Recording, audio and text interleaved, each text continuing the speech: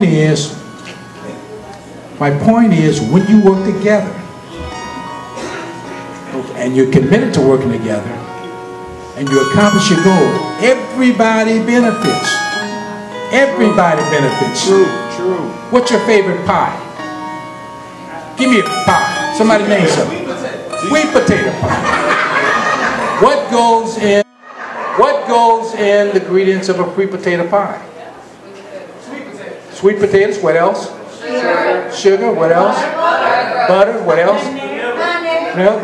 And when you put all that together and you eat it, it tastes good, doesn't it? Got ingredients. But what happens if you leave out one ingredient? It don't taste right. It's not a sugar. It's not a sweet potato pie. That's my point. You gotta work as a team. When you work as a team, you make a commitment to that team and a commitment to yourself. You're gonna do the best you can. And it can happen. When I ran for mayor, I had a fundraiser in East Chicago, Bishop Grant, Tavis Grant Church. I don't, a couple of you might know him. He's been up here a few times. And it was at his church, and the guest speaker at that time was Jesse Jackson Jr. Yeah, doing his young days, Jesse Jackson Jr. And I had a slogan. At that time, when I was running against Pastrick, who'd been around 30 plus years, the big giant, and David come along, and my slogan was simple. My slogan was, yes, we can. That's the slogan that Jesse Jackson Jr. took from me to give to Barack Obama. And that slogan was the catalyst that propelled Barack Obama to become president of the United States. And so what I would like to do is relive that slogan here in South Bend. Nothing is impossible. No, nothing is impossible. If you're committed to making it work, committed to the group that you're with, or organization, and you make a commitment to yourself, you're going to do the best you can. And you never let anybody tell you what you can't do. When you get together and work as one body, you can accomplish anything. Anything. When Barack Obama ran for president the first time, what did they tell him? Word, you can't win. You don't have anything. You don't have any organization. Nobody's going to support you. So why bother? Well, guess what? He's been there 2 terms now. Right. 2 terms now. And in South Bend, there's deficiencies you've got. You're looking for opportunities. You're looking for new leadership. You're looking for someone to start speaking about the attack on education when it comes to teachers. You're looking for someone to start directing the dollars within your community so you can have some construction jobs, regular employment. You're looking for someone to start looking and directing some attention and dollars in your community for health issues that you've got, housing issues that you've got. How are you going to change those things if in fact no one is listening to you? What I say, you got to listen. So you ask yourself whether or not the current administration that you have now, are they listening to you? If they're listening to you, they would respond to you. If they had responded to you, you wouldn't be here today. Think about that now. Think about that. If they had listened to you and they responded to your concerns, you would not be here today. You're here today for one reason. You've got a bright, shining star that is willing to listen, that is willing to speak out, that's not going to be taking a backseat to anybody when it comes to concerns of his community. You don't get that every day. There is young people in different areas, particularly in Gary. They're losing population. Gary used to be the largest city in Lake County. Now it's not. Hammond, Indiana is. You know why?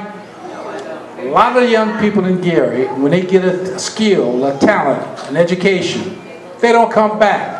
You ask them, why don't you come back to your hometown?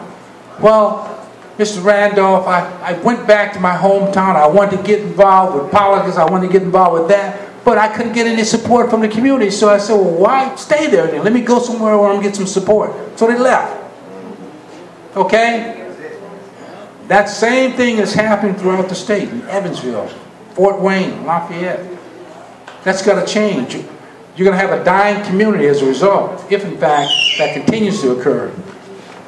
Do you want to stop that trend in South Bend? Yes. Well, one of the ways you can do is to start supporting your own. You've got a lot of young people with talent, with skills. They want an opportunity to show what they can do.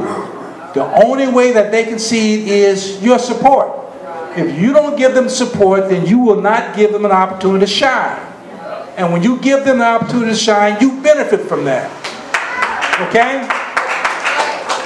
Your person today, he's made a very bold step. That's a bold step to run for the mayor of South Bend.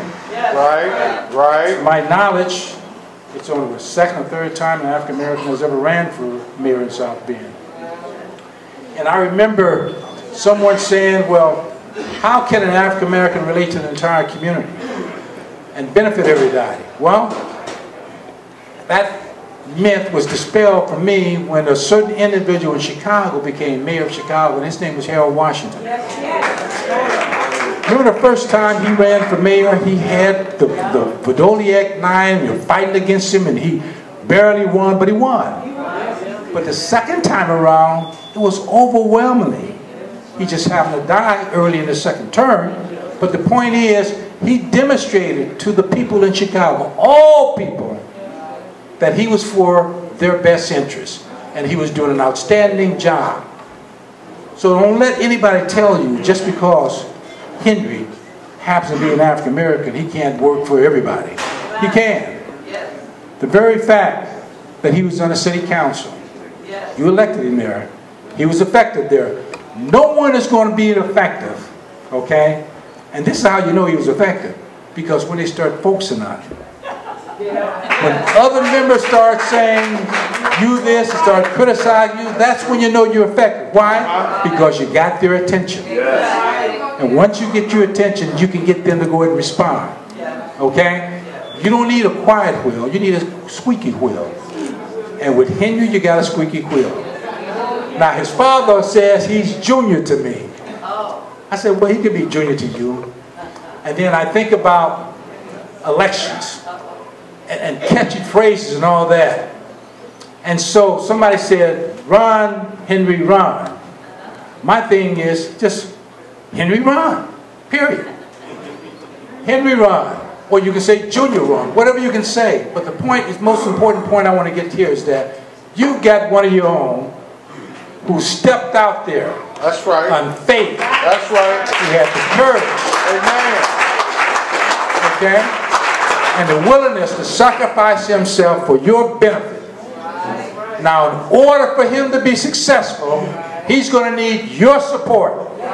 Your support in terms of effort, manpower, your support being vocal, your support in terms of money, because it's not free. In order for him to get his message out to the community, it costs money. And he's going to need every last one of you. Each one of you has some influence on somebody within your family or your neighbors. Okay? Each one of you can know at least 10 people and talk to 10 people about Henry. Henry Davis for mayor. Convince them to support him as well in terms of their efforts and the funds and whichever way they can. And get that person, get 10 people. And so on and so on and so on. And so when the time comes, if the commitment is there, you're true to your faith, you're true to yourself, you're true to Henry, you're true to the cause, you're going to end up with Henry Davis Jr. being the mayor of South Bend. Now,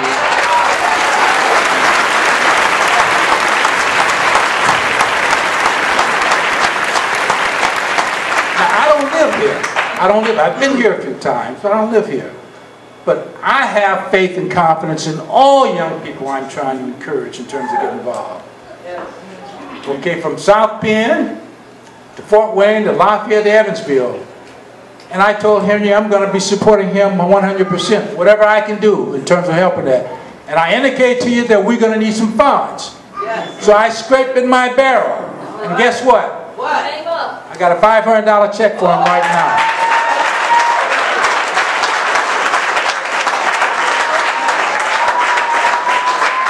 So if I can do that, you can do the same.